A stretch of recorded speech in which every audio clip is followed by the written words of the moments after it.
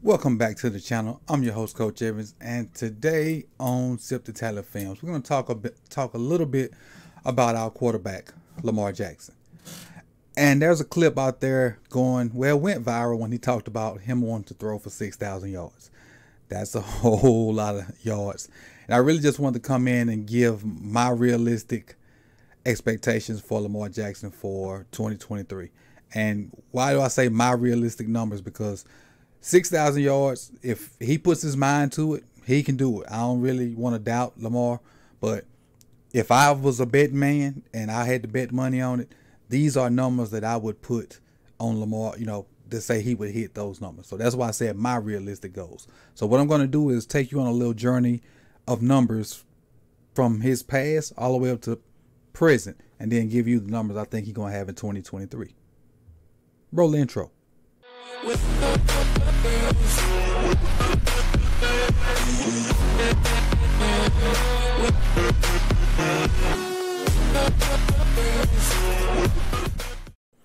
All right, let's get this thing started. But before we get this thing started, like the video. And if you're not a subscriber, make sure you hit that subscribe button and hit the bell so you can be notified when all these videos drop throughout the 2023 season. But let's get started on Lamar's numbers. So let's go back to 2018 when we brought a guy in for Joe Flacco who was hurt. Started in 7 games, had a 6-1 record in those games, brought us back from basically out of playoff contention, and we ended up making the playoffs and, had a nice little run, but ended up playing his worst game of that stretch in the playoffs. That year, threw for 1,200 yards in just those 7 starts with 6 touchdowns, 3 interceptions. And, as far as the running, I give you his running numbers for that time too, because, we were running the ball then because that's kind of what we needed him to do at the time. Greg Roman was not the coordinator at the time.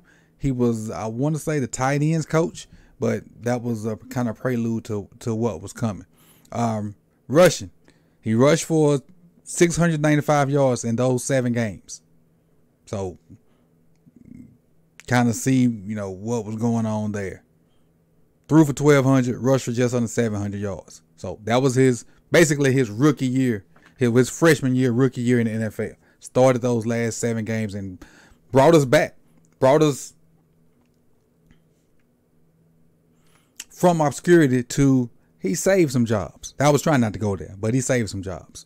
And so, come now, they made Greg Roman the offensive coordinator. 2019, the MVP year. The numbers for that year, we were 13-2 as a team. He threw for 3,127 yards, 26 touchdowns, only 6 interceptions.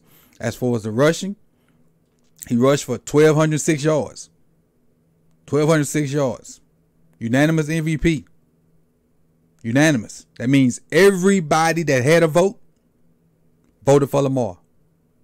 Everybody that had a vote voted for Lamar Jackson. That ain't been done a lot. It ain't been done a lot. Now, I don't know how many times it's been done. I know it hadn't been done a lot. But if you're watching this in the comment section or in the chat box or whatever, if you know the other times it's been done, put it in the comment section and let me know and let the rest of the audience know. I know it's been done once. And I'm sure it's been done. I'm assuming it's been done other times, but I know it's been done once. Let's go to 2020. We were 11-4. He threw for 2,700 yards, 2,757 yards, 26 touchdowns, 9 interceptions. As far as rushing in 2020, rushed for 1,005 yards. Now in 2020, that's when the injury bug start kind of, getting on us a little bit, and he only played the injury bug didn't start hitting us that year. Not yet. The injury bug hit us in a playoff game that year. Not in the regular season. The injury bug hit us in the playoff game. So he played 15 games that year. Didn't play that regular season finale. So those are full season numbers. The injury bug in the regular season hit us the next year in 2021. Played only 12 games. 75 in those 12 games. Was on his way to a monster year. Just in those 12 games. 2,882 yards. Almost 3,000 yards in 12 games. almost 3,000 yards in 12 games. As far as rushing in those 12 games, 776. In just 12 games, he was on his way to having a monster year. Got hurt. Come back last year. Finished up with, again, only played, 8 games? I'm sorry, only played 12 games. I apologize. Only played 12 games. 2,242 yards. Rushing wise, 764. So very similar numbers rushing wise. Now, totally, let's give you his total numbers for his whole career so far, and then we'll get into my projections.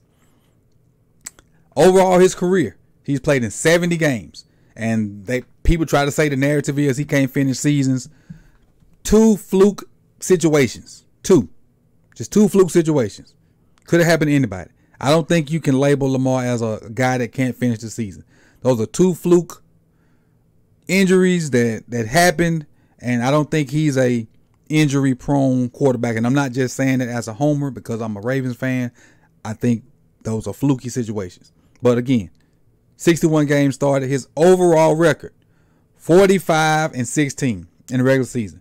If I'm not mistaken, the only person that has a better record, percentage-wise, is Pat Mahomes. If I'm not mistaken. The only person that has a better percentage-wise is Pat Mahomes. 1,055 completions, 1,655 attempts. So that's 63.7% completion percentage. Yards-wise, 12,209 yards, 101 TDs in a 5-year span. 101 TDs. He has a 6.1% TD percentage. 38 interceptions. A 2.3% 2.3% interception percentage. Not bad. Total QBR for Lamar Jackson. Total QBR. Total. But they don't do total. They do it by games or whatnot. So let me stay off of the QBR for a minute. Let me stay off of QBR. Let me stay off of it. I don't want to add the QBR on it. Let's just say he's had, if I'm not mistaken, 4 perfect games QBR wise. He's had 4 already.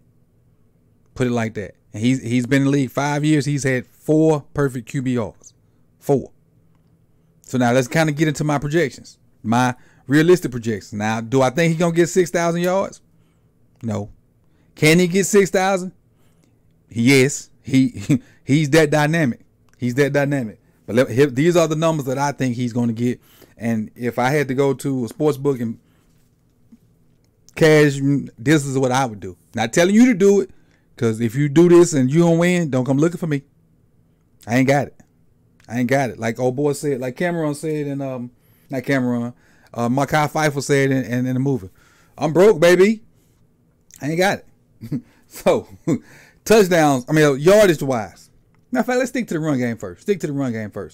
I think he's going to hover around that 700 yards rushing. That's kind of the magical number. And I don't think he's going to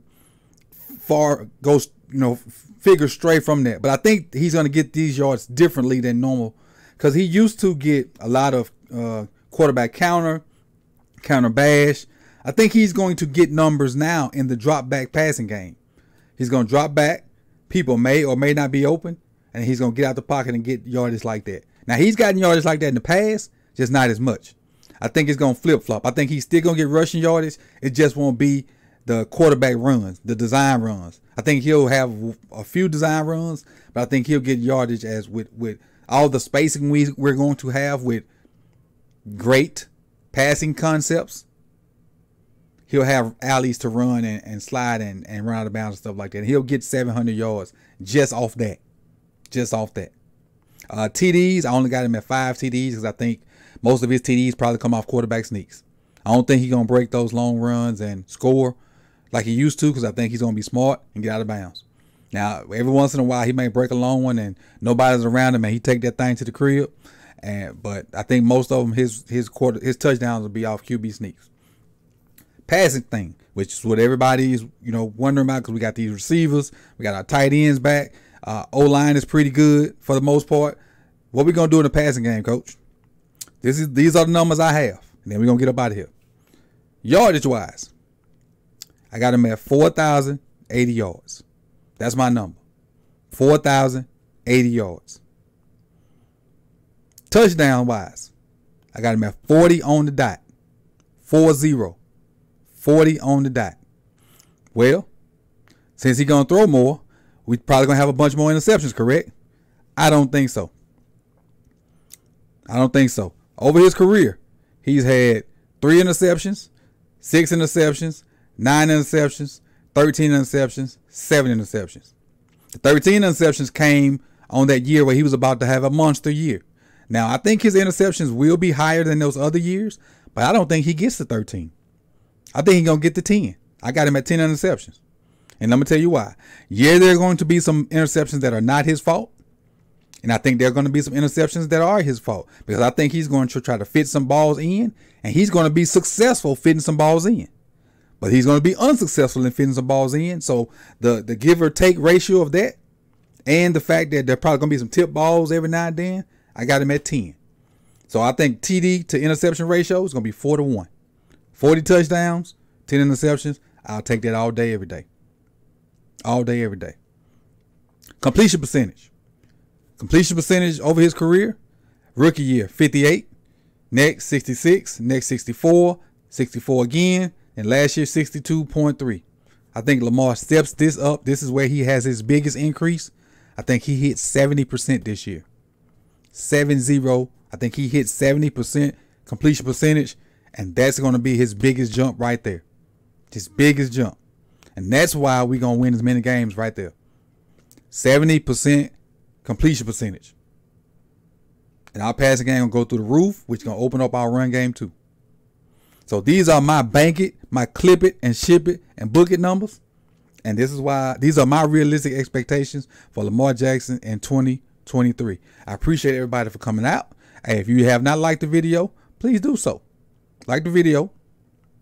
If you're not a subscriber, please do so. And if you are a subscriber, hit that bell so you can be notified when the rest of these videos drop.